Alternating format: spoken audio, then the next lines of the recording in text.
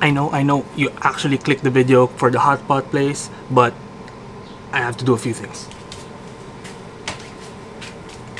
I actually need a new shirt.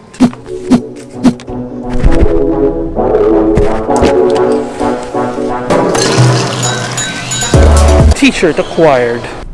Let's talk about why am I going to this hot pot place. It's kind of a fancy hot pot place, but it's actually my tita's birthday, and that's where we eat our family dinner. So let's go.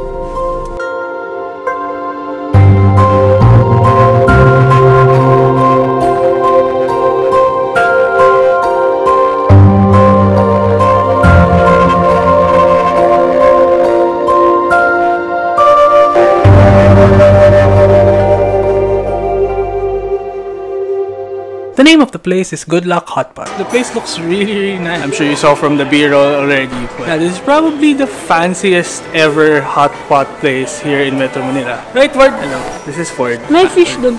Oh? I love alligators, but the sign says I can't hold this one. Luckily, there are other things that I can hold. It's a vocal. Size of my hand. After waiting a bit more, we got our soup. Sobrang ahang nito din. Soup pa ba yan? Sa kanila soup yan. Happy birthday, Tita. Ay, pa-picture tayo. Next, we wore our aprons, and finally, it's time to eat.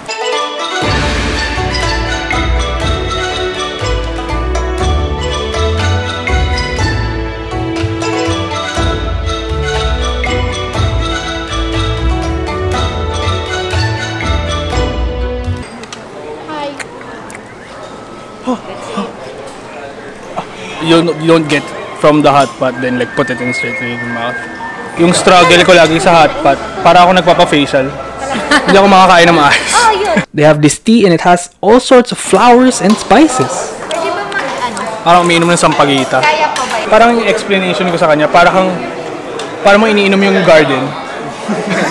Everything aside, food-wise, this is probably the best hot pot I've ever tried. The broth, the sides, and the meat were so good. But this is what elevated the dinner into a full immersive experience. It's a monkey!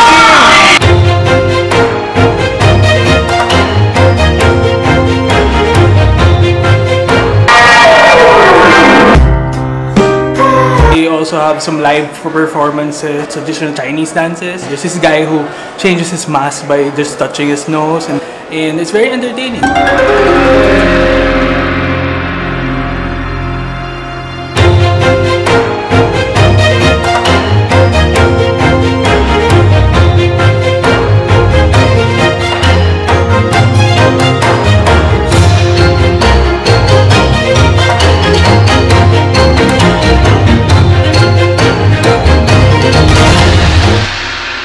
After all the performances, we had the chance to explore the place even more, and then we noticed these signs.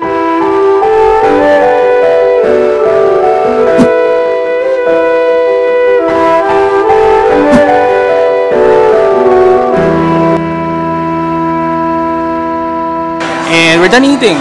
It's a very good experience. I would honestly and confidently say that this is the fanciest hot pot here in Metro Manila, probably in the Philippines. It's very authentic Chinese. The staff are saying that some of them are required to be able to speak Mandarin and Hokkien.